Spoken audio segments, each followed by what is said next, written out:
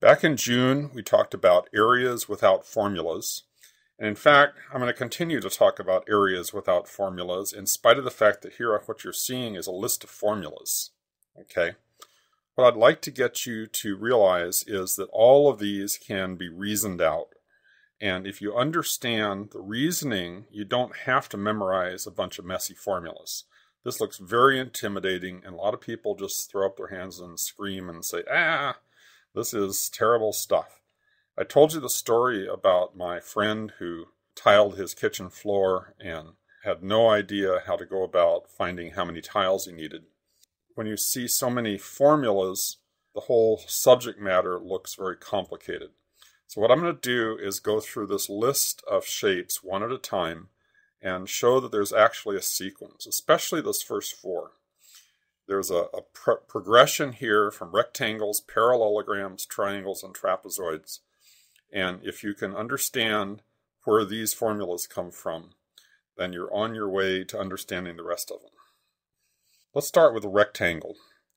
Now, when we talked about areas without formulas in June, we said that basically what area means is you have a unit square, and what you're doing is saying how many of these make up one of these. So how many of these little unit squares would it cover? And the bottom line is you count the squares. And so 1, 2, 3, 4, 5, 6, 7, 8, 9, 10, 11, 12.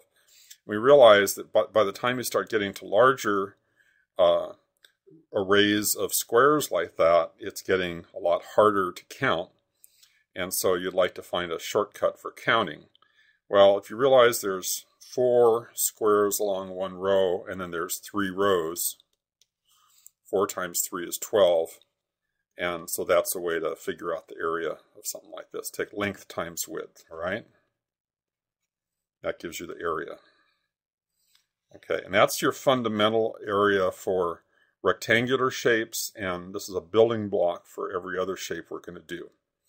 Now, if you have a large array like this, 1, 2, 3, 4, 5, 6, 7, 8, 9, 10. 1, 2, 3, 4, 5, 6, 7, 8, 9, 10, 11, 12, 13. 13 times 10 is 130. That's very fast compared to counting the squares. And so there's no question this is the way you want to go.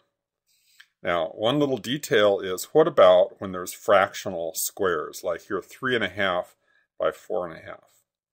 Well, first of all, 1, 2, 3, 1, 2, 3, 4. There's 12 squares in the whole numbers. And then over here on the side, here's a half, a half, a half, and a half. There's 4 halves, 5, 6, 7 halves. Let's just say 7 halves. And then there's the little corner, which is a half of a half, which is 1/4. Okay. Well, 12 plus 7 halves plus a fourth. Well, what's that? Well, 7 halves is 3.5. Let's say 12, and then there's 3.5, let's say, and then a fourth is 0.25. And so this would add up to 5, 5 and 2, 7, 5, 1, 15.75. Notice if I just multiply, let's bring up the calculator, let's take 4.5 or 4.5 times 3.5. And I get 15.75. So the pattern still holds, that whether it's whole numbers, fractions, or whatever.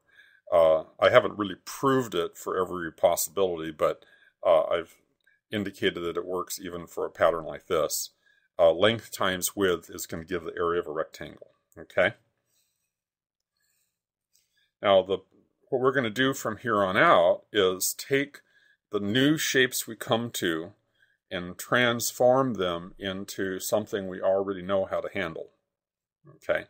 So, for instance, a parallelogram. It looks like a distorted rectangle, but the definition of a parallelogram is that you have opposite sides are parallel. So this is parallel to this, this is parallel to this. It turns out opposite sides are also equal. Okay? So there's a lot of properties of a parallelogram, and if you've had geometry, you've gone through some of these. Notice that if I cut off this corner, and put it over here. So I basically move this little corner piece over to here. It exactly fits. And now I have a rectangle. And so I want to use the length and width of the rectangle to find the area. But notice that in the original pattern, this was not the width. It has to be a perpendicular, straight up and down distance that we want to use for the width of our rectangle. And so we call that the height. And in fact, this distance on a parallelogram we call the base. And so we can say base or just call it B. And so the area of a parallelogram is going to be the base times the height, because the base is the length of the corresponding rectangle. The height will become the width of the rectangle. So if you have a parallelogram to work with, let me just take off the excess stuff here for a minute. If I start with this parallelogram and a ruler, you're going to measure one of these sides, but you're not going to measure the second side. You're going to measure straight up and down. So you take one of these times that. By the way, it doesn't matter which of these you take as the base. You can stand it up the other way, like here. And if I took this as the base, then the straight up and down distance here would be the height. So if you were to imagine you're standing up here and you drop a rope straight down, that would be your height. Okay. Now what about this? You can't do that cut and paste trick in this situation like you can in this one. But we can do something similar. Let's try this. Let's see, this is 3 little squares wide. Let's take another 3 squares here. And if I take this shape right here, and I can transform this over to here, and then this little corner piece here fits over here. Okay, let's do both of these with GeoGebra for a little cleaner demonstration. Okay, let's start with this parallelogram. Notice I can change the shape, and if I just take this little corner piece and just move it over to the other side, there's our rectangle. It's a very simple demonstration. So, in the original parallelogram, this base here becomes the length of the rectangle, and the height, whether it's this height here, whether it's the height when we cut straight down or any other place along the parallelogram, we can use as the height, and that will give us a rectangle. And so we take length times width again, so the formula would become base times height. Okay, here's a parallelogram that's tall and thin, and notice that even though it overlaps, we can slice it into sections so that each of these fits over there. And no matter how we distort this, the same is going to be true. So I can shear at different amounts, and notice that it's always going to fit into a rectangle. So the base here is this small end of this parallelogram, and the height is, like I said, if you climb up to the top, think of this as a large object. If you climb over and you hang something over the precipice down to the ground, that distance there is going to be your height. Okay. Okay, what about a triangle? Well, I'll illustrate it generally here. Is if you take a triangle and you duplicate it, you just rotate this over here to this to a second piece, we now have a parallelogram. We just learned that the parallelogram is given by, the area of the parallelogram is given by the base times the height. And notice that the base of the triangle is equal to the base of the corresponding parallelogram. And the height of the triangle is equal to the height of the corresponding parallelogram. So it still works. Watch this on GeoGebra. Okay. Notice we can change the triangle to any shape we like. Adjust the size and so forth, and as we rotate it around, I'm just making a copy of the triangle and rotating it to fill in the gap up here, and we now have a parallelogram. And so since you take the base times the height for the parallelogram, you do the same for the triangle, except then you're going to have to divide by 2, and that's the key. So the formula is the area for a triangle is 1/2 base times the height. Now, I've found students who always get confused. They don't know, is it a base times height or 1/2 the base times the height or what? If you simply remember how we came up with the half, the fact that we use 2 of these triangles to make a parallelogram, and we find the area of the parallelogram by base times height, we then have to cut it in half to get the area of what we were originally looking for. That's where the half comes from. And if you remember that, then you just look at a triangle, it looks like a half of something, and it's going to be a half base times height. So is it something you have to memorize? Not if you realize where that half came from. You can understand it instead of memorizing it. Okay, the next pattern we want to look at is a trapezoid. And a trapezoid is a 4-sided figure where 2 of these sides here are parallel. Now, it doesn't have to be top and bottom. Typically, when we're looking at trapezoids and talking about them for the first time, we draw them this way. And so I find a lot of times a student wouldn't recognize this is also a trapezoid. But notice it meets the definition. It's a 4-sided figure, and 2 of the sides are parallel. So it's a trapezoid. Okay, so it doesn't matter what orientation it's in. In this case, one of the sides is at right angles, so it looks like we have square corners, and one side is off. But still, it's a 4-sided figure, and 2 sides are parallel. It's a trapezoid. Okay, the way we've been finding areas of new objects is to transform them into other things that we already know how to handle finding the area.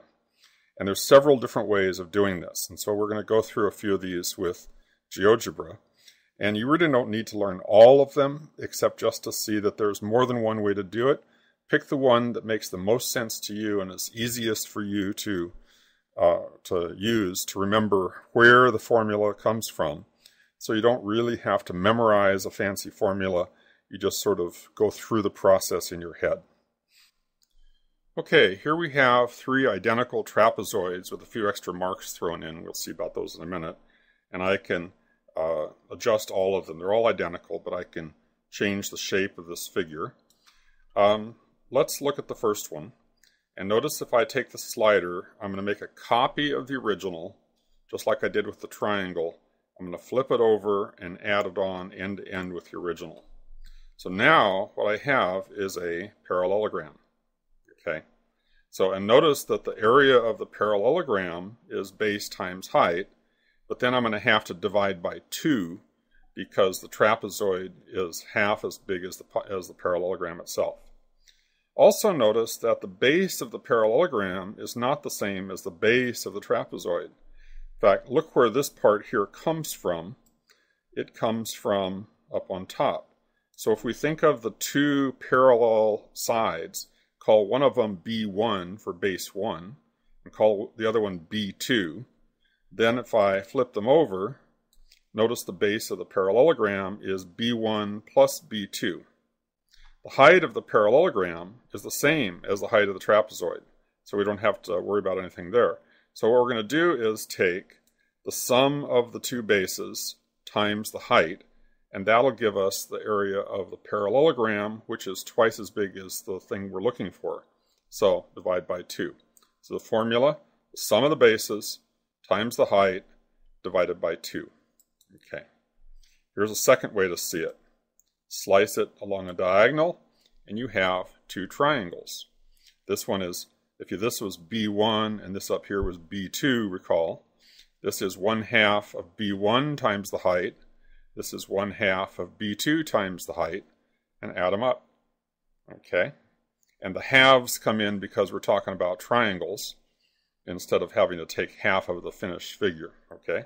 So it's 1/2 of the sum of the bases times the height, or 1/2 of each of the bases times the height. So B1 times the height, and take half of that. B2 times the height, and take half of that. Now there's a third way that's very handy, I think, and that is to just think of cutting off the corners. So find the midpoints of the 2 non-parallel sides, and at those points you cut off the corners and put them up there. And this time what you have is a rectangle, and the area of the rectangle is the same as the area of the trapezoid. You don't have to divide by 2, because all I did was put these little corner pieces up into there, and that made it into a nice rectangle. But what is the length of the rectangle? Well, the length of the rectangle is the length of this, what we call the mid-segment here, that goes connecting this midpoint to this midpoint. And this length here is halfway in between the long base and the short base. So it's really the average of the bases. How do you find the average? You add them up and divide by 2. So take B1 plus B2 divided by 2. That's the average of the bases times the height. So this one is nice because it makes it very easy to say and easy to remember, which is simply just take the average of the bases times the height. And as long as you know how to find an average, you're home free. So let's erase some of this clutter. Here goes. I'm going to label this base B1. It doesn't matter which one you choose to be B1. Label this one B2. And I'm going to average the bases. So I'll have B1 plus B2 divided by 2. And then I multiply that by the height. Or I can think of the other pattern where I doubled up the trapezoid to make a parallelogram. And so I take the sum of the bases times the height, and then take half of the result. But if you look at it algebraically, these are identical. So the area can be given either way. Okay. And so the way I like to remember it, it's easy to remember, is simply the area is the average of the bases times the height. I know how to take an average. I just say, okay, add them up and divide by 2. That's the average. Multiply it by the height, and we're done. What do we do here? Notice that the parallel sides are the bases. So think of this as B1 and this is B2. And where is the height? It's the perpendicular distance between the bases. And so sometimes words like height, which tend to indicate up and down, can be misleading. Okay, but it's the distance between the bases. The parallel sides we label bases because we usually draw it horizontally like this. But here the bases are vertical and the height is horizontal. But the parallel sides and perpendicular to the parallel sides, those are the things that count. If you just have a ruler, measure that, average them, times the height. Why do I have this figure here? One of the important applications of trapezoids is when you have a curve of some kind that might be a very complicated curve, and you want to find the area under the curve. Why would you want to do that? Well, this is a process that's frequently done in science classes.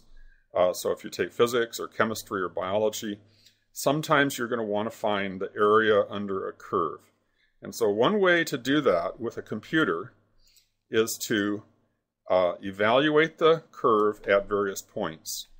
So at different points, I pick points along the curve.